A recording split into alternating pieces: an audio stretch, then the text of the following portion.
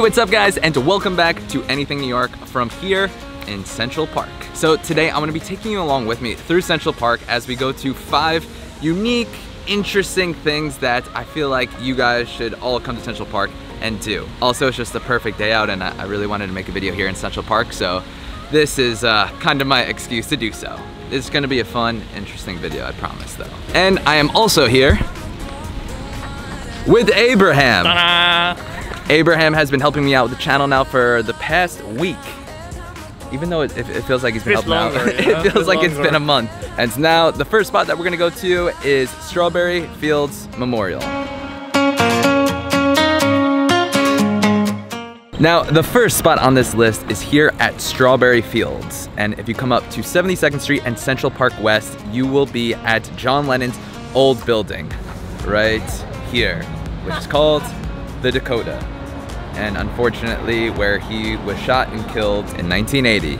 So if you are a big fan of John Lennon or the Beatles, this is a must-see in New York City. And a cool fun fact is that they call it Strawberry Fields because his wife knew that his favorite song was Strawberry Fields Forever, so when they were making this memorial, they thought that was a very fitting name for it.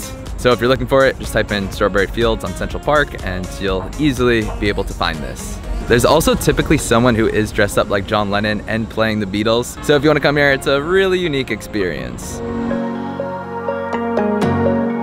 Now, the next thing that you have to check out if you're here in Central Park is this right here, the Belvedere Castle. Yes, there is a castle here in Central Park. Alright, Abraham was doing some research on the Belvedere Castle because there's actually some pretty interesting significance to it. What did you find out on the internet? So this place, it was like weather station. So basically like people come here to research about the weather in New York City from this building. So this is like, or once was the weather tower. Interesting. And if it is open, like you can go up there, you can get a really cool shot of the Central Park. Yeah, if you do come here when hopefully it's back open again, there are these balconies and platforms where you can get such a unique and cool perspective of the rest of Central Park. So when we were coming up with this list, Abraham mentioned this right here, the Whisper Bench. And supposedly you can whisper from one end all the way over to the other side. But I didn't know that this was a memorial for Charles B. Stover, who I'm just finding out now is the founder of outdoor playgrounds, who devoted his life to public service. Wow. So this whisper bench is from the guy who invented outdoor playgrounds. One of the greatest inventions ever. Now time to try out this whisper bench. All right, Abe, let's try out the whisper bench.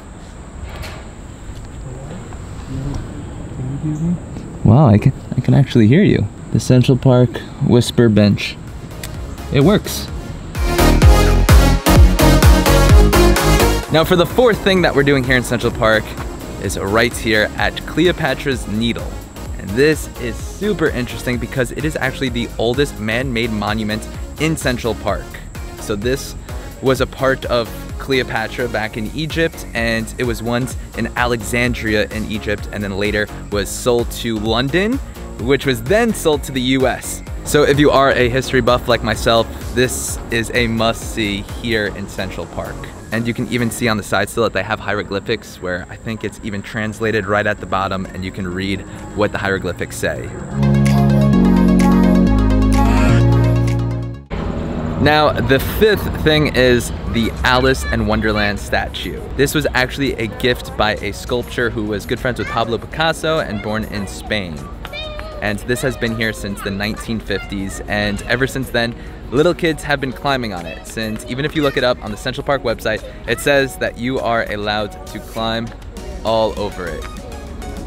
As a bunch of kids are doing right now, and as I'm about to do right now as well.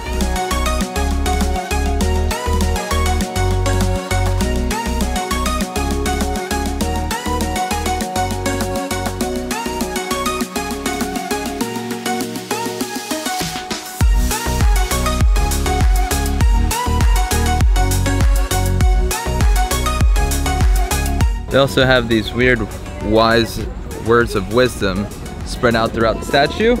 This one says, "Speak roughly to your little boy and beat him when he sneezes. He only does it to annoy because he knows it teases."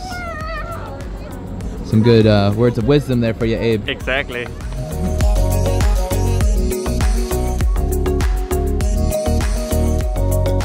So that is gonna be it for the 5 most unique things about here in Central Park. There is so much more to explore here, and definitely do plan on making more videos about Central Park. So if you'd like to see those or anything else about New York, make sure to hit that subscribe button, and we'll see you guys next time.